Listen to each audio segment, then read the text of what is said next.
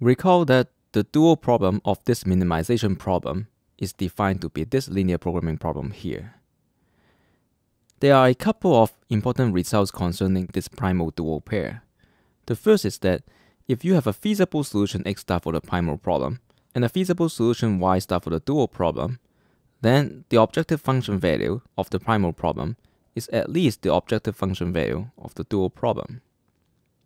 And so if C transpose x star is the same as y star transpose B, then you know that x star is the optimal solution to the primal problem and y star is an optimal solution to the dual problem. This result is called weak duality. There's another result which we saw before. It's called strong duality. Is that if the primal has an optimal solution, you can in fact find an optimal solution for the dual problem whose objective function value is the same as the optimal value for the primal problem. A consequence of this is that if this can be solved to optimality, then you can find a proof for that. You can simply obtain a dual optimal solution, and because the objective function value of that dual solution has to match the optimal value of the primal problem, you know that you cannot do any better, and so what you have is indeed optimal. Notice that the definition of the dual requires the problem to be in this form. Even though it is possible to transform any linear programming problem into this form, it is perhaps more convenient if we can write down a dual problem without having to alter the primal problem too much. And so we're going to look at a definition of the dual problem when the primal problem can have all kinds of constraints. And we also see that there are certain constraints that can be separated out from these constraints to reduce the number of dual variables that we need. And to motivate definition, let's consider the following. So suppose that the problem we are looking at is minimizing C transpose x subject to Ax equals B and x is greater than or equal to 0. Now we can convert this problem into this form as follows. And now we can form the dual problem of this.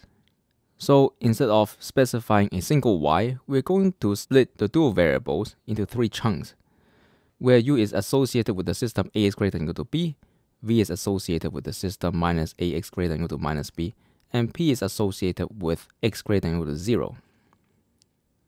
So what this means is u will be u1 up to um, v will be v1 up to vm, and p is going to be p1 up to pn.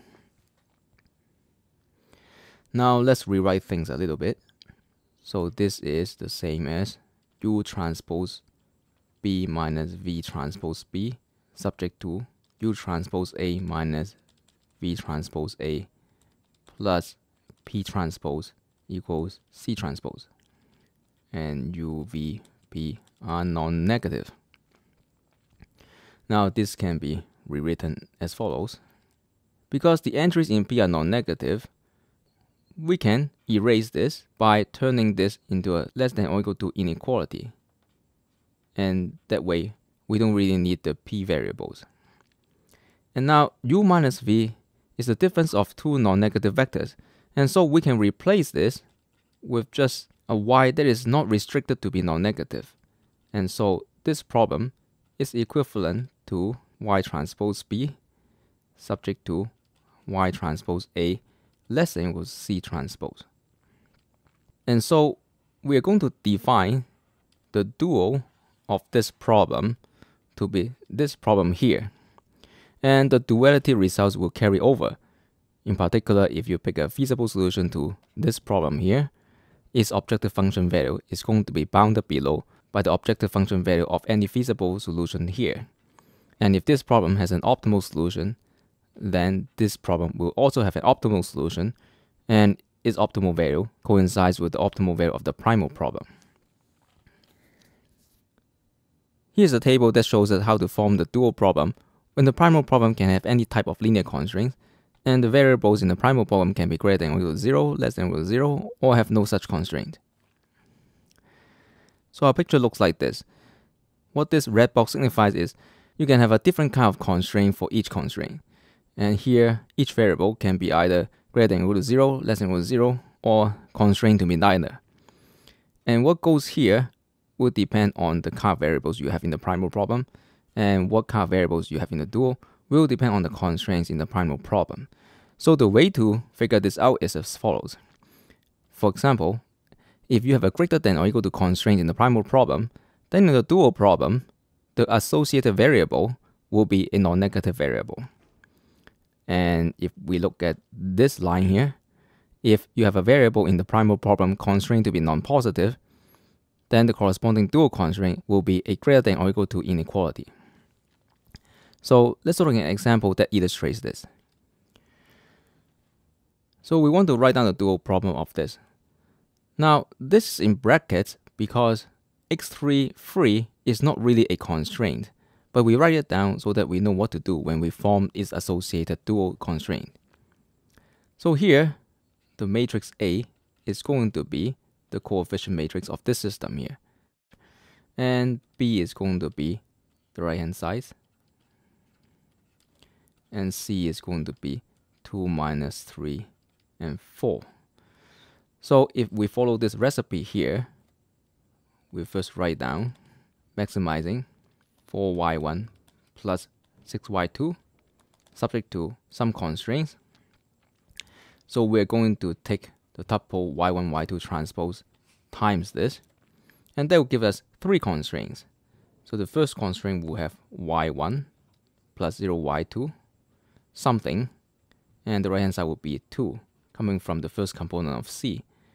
And the second constraint will have y1 minus 7y2 on the left, and on the right will be minus 3. And for the third constraint, we'll have y1 plus 5y2 something 4. Now for the variables, this is a greater than or equal to constraint, so y1, according to here, will be a greater than or equal to 0 variable. And for y2, it is associated with an equality constraint, and so y2 will be a free variable. We now fill in the relations here. So for the first constraint, it corresponds to the first variable, and it's a greater than or equal to 0 variable, so this is going to be a less than or equal to constraint, which is given by this line here. Now for this constraint, it corresponds to x2 less than or equal to 0, so this is going to be a greater than or equal to constraint.